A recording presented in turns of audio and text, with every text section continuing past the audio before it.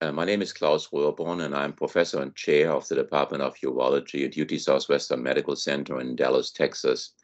I've been at this institution for all my professional life, and I have been chair here since 2002.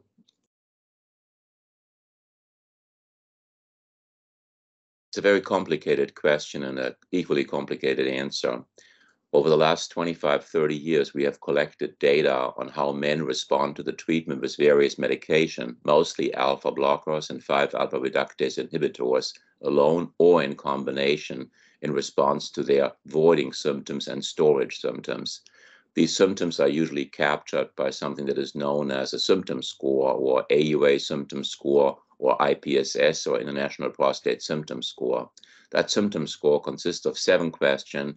Some of them concern themselves with voiding symptoms such as slow stream, hesitancy, intermittent stream, having to strain to urinate, and some concern themselves with other symptoms such as storage symptoms, frequent urination, urgency of urination, and nighttime urination. Over these 30 years, there have been dozens and dozens of randomized controlled trials done to show that these medications work for these symptoms in most men one way or the other. This study that was presented here is a major effort to study actually the response, not only in regards to the total symptom score, but also in regards to the storage and voiding symptoms independently in a cohort of nearly 9,200 men who have been treated in various studies sponsored by GlaxoSmithKline, and not only study that, but also make it a dynamic nomogram type assessment and evaluation. In other words, in this study, in this effort, all the baseline parameters of those patients, 9,200 who were involved in these trials, have been the input.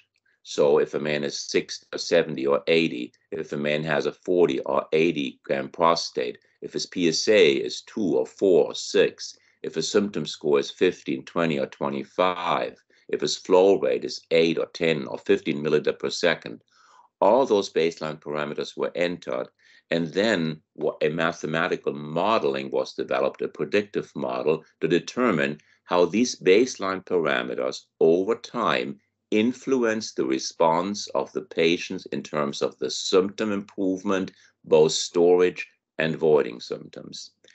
Now, the studies lasted between 2 and 4 years, so the projections, in other words, the prediction models, carried therefore out to either 2 years in the case of a placebo treatment or 4 years in the case of a treatment with either tamsulosin or dutasteride or a combination of dutasteride and tamsulosin. Now, this had to do with the setup of the original studies because they were run out to 4 years, such as a combat trial, and the placebo-controlled trials, they were run out to 2 years. So we only have placebo data for 2 years. So this is actually a dynamic model, and it's meant to be a web-based tool. So a provider, just to spin this out, could be sitting in his office, having a patient in front of him, go on the web, and go to this tool called the bphtool.com, and he could take the patient's information who sits in front of him.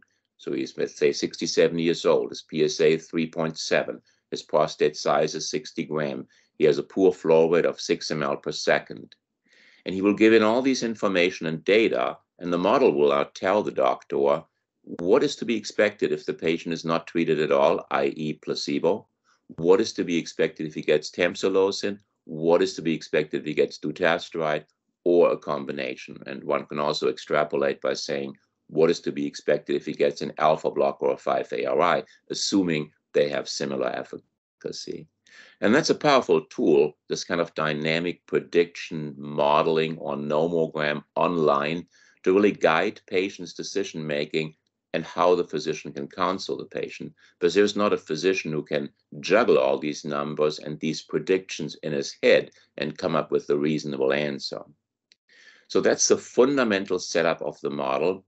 And I should mention that there has already been prior work done, and the prior work that was done focused on the total symptom score, not the storage or voiding subscore. And it focused on something also very, very important, namely on predicting the risk for the patient to go into retention, in other words, not being able to urinate at all, and having to have surgery. That is also part of the tool that one can do online, and that has been already published in the scientific literature late last year. This work here is an enhancement to look at storage and voiding subscores, and specifically also at nocturia. So this is not a simple matter, and that's why my explanation took quite a bit of time. I hope you'll grasp the concepts here, and I'll be happy to go into specific questions.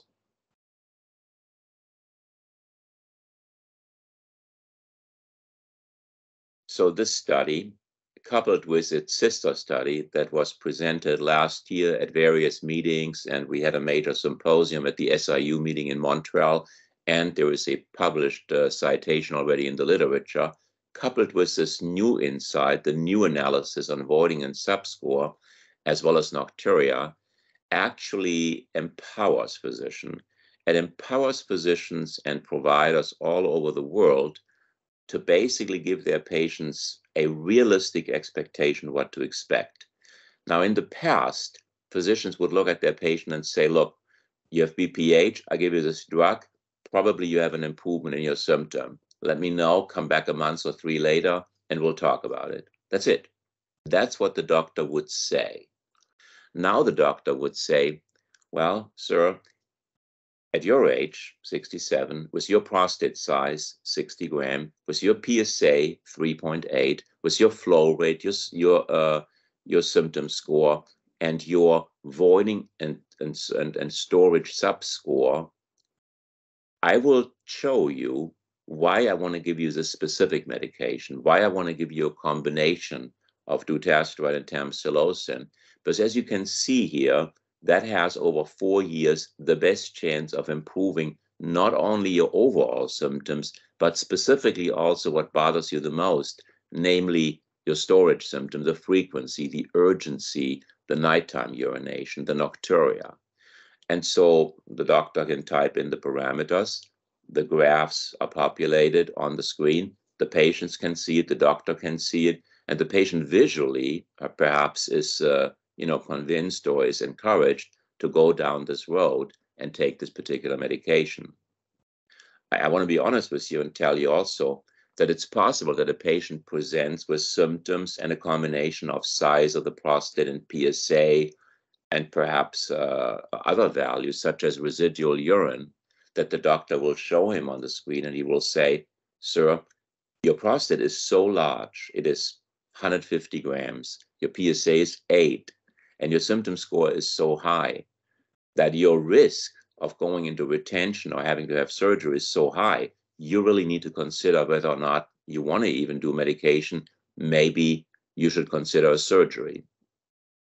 Or he will tell the patient, you have a calculated risk of going into retention and needing surgery of 20% over 4 years.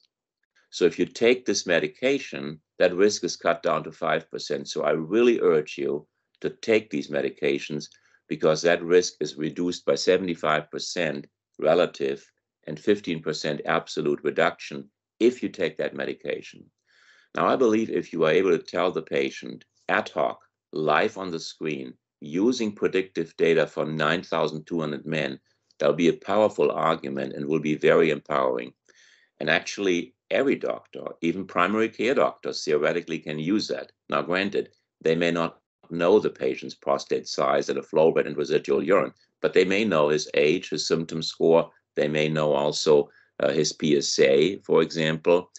And so they can give the patient also information, perhaps in a limited manner, but they give some information. Specialists, urologists, however, can give a very detailed forecast to their patients in terms of what to expect.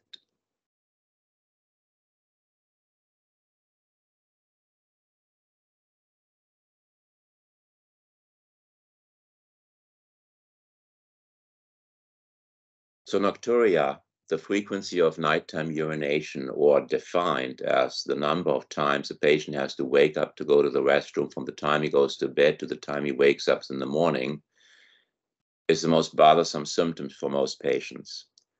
the definition says that if a man has to get up 2 or more times between the time he goes to bed and the time he wakes up in the morning, is 2. If it's 2 or more, that is nocturia. So that is very prevalent, very common, and actually that is what drives many patients to the doctor. Much of it can be negotiated by fluid management and lifestyle adjustment. So for example, patients who have a glass of water on their nightstand and drink all night long when they wake up, that's not a good idea, so they need to cut that out. Patients who drink a couple of beers with dinner or watching TV, that's probably not a good idea. Some people nurse along iced tea or hot tea in the evening. That's probably not a good idea. So that can be all remedied and removed and help. However, there's a core group of patients for sure that have nocturia despite fluid management, despite all of that, perhaps as a result of their enlarging prostate and their bladder behavior. So our study has shown that medication therapy can impact nocturia, and the greatest impact on nocturia is actually achieved in the study with combination medical therapy, namely an alpha blocker and a 5-hour reductase inhibitor. Indeed, the study has shown that tamsulosin alone, the alpha blocker, is not very powerful over 4 years to actually influence nocturia. However, over time, the combination therapy can positively influence it. And one subplot of the study is actually that patients who had in the past taken an alpha blocker. So a patient comes to me and says, Doc, I already tried Flomax, I already tried alfuzosin, I already tried silodosin. If I put that patient on a combination therapy, then I can achieve a significant additional effect. Also, older age predicts a significant worsening of nocturia. So for example, patients 65 years and younger treated with combination therapy had a greater improvement with the combination therapy compared to dutasteride. So there are some associations between the baseline parameters, age, perhaps prostate size, PSA, symptom severity, flow rate, residual urine, etc., and the response to nocturia. But in general, if a patient had a higher residual urine, that is, he didn't empty his bladder very well, and a lower peak urinary flow rate, predicts a significant worsening of nocturia over time. So that makes sense if you think about it. If a patient has a higher residual urine, then there is always some urine in the bladder, and it takes a shorter time for that bladder to fill up completely, and the patients have to get up and urinate again. So this is a database, again, of 9,200 patients nearly. There's a lot of patients in this database that have a little residual urine, have a lot of residual urine, all the way up to 250 milliliters.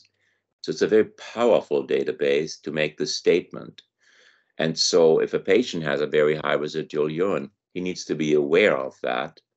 And by treating that patient appropriately, that residual urine probably can be lowered. And if we lower the residual urine, then the patient likely has an improvement in his nocturia. And that may very well be how the combination therapy works.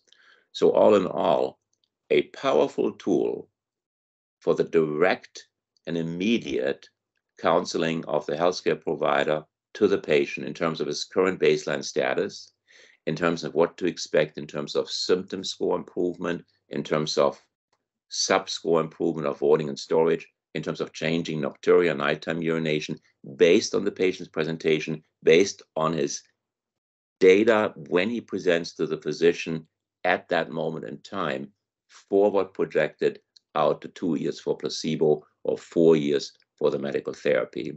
That's the power of this nomogram. That's the power of this predictive modeling in enabling the physicians to have that meaningful conversation and counseling.